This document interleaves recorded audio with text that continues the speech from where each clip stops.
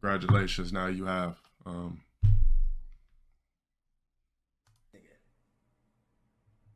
Low tier guy, by the way. I don't have clout. I'm not, you know.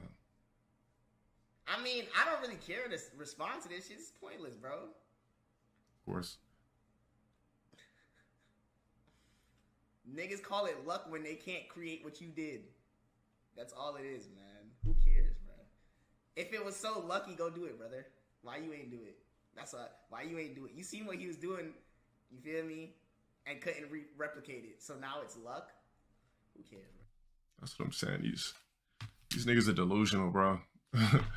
These niggas are delusional, man. Like, everybody has a different path. There is no replication of anything.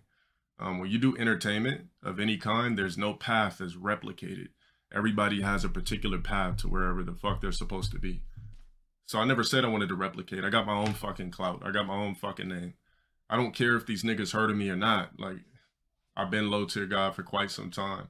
But what I don't do is I don't pander. I definitely don't pander to my community. I'm not one of those people that's going to ride the wave because everybody rides the wave. I didn't go march, you know, in 2020 like everybody else did because I don't believe in the movement. I don't believe in the fake unity. So I'm definitely not going to get on stream and act like I'm just riding with everybody when I can't even have an opinion. Excuse me. I can't even have an opinion without somebody labeling me a hater. It just literally makes no sense. I'm not trying to replicate anything. Look at me.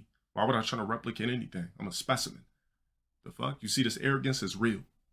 It's not built through Twitch subs. It's not built through subs. It's not built through fucking stupid ass jewelry and 00 trinkets.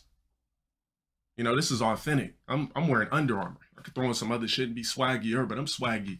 I'm swaggy regardless of the fact. I will never be one of these fake motherfuckers that need material and validation through other content creators to have ultimate validation and build up false arrogance. This is authentic. But, you know, if I'm black, I'm hating, though. Remember that, guys. Since I'm black with an opinion, I'm hating. That's why a lot of people don't like Candace Owens. That's why a lot of black people are turning their backs on Kanye West. Why? Because we don't ride with the meta. You feel me? We don't go with the grain. Anytime you're black and you don't go with the grain, you already know the rest of the blacks are not going to like you. This is the story of my life. You know, I'm literally tired of making videos like this. Definitely shout out Candace Owens. She's never going to see it, but I'm a big fan of Candace Owens, by the way. I don't know why y'all give niggas like this attention, bro. He says, give niggas like this attention. I've been having my own attention for years.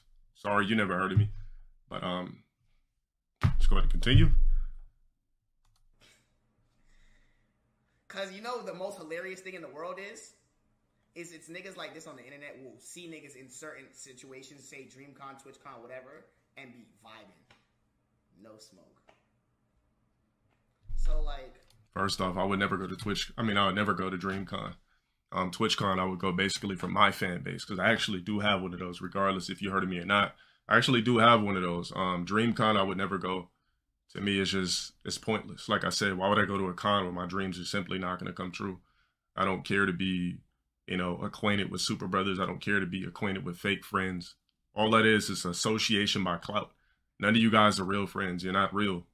It's smoke and mirrors. You know what that means? Smoke and mirrors when you enter the entertainment industry. It's smoke and mirrors. It's not real.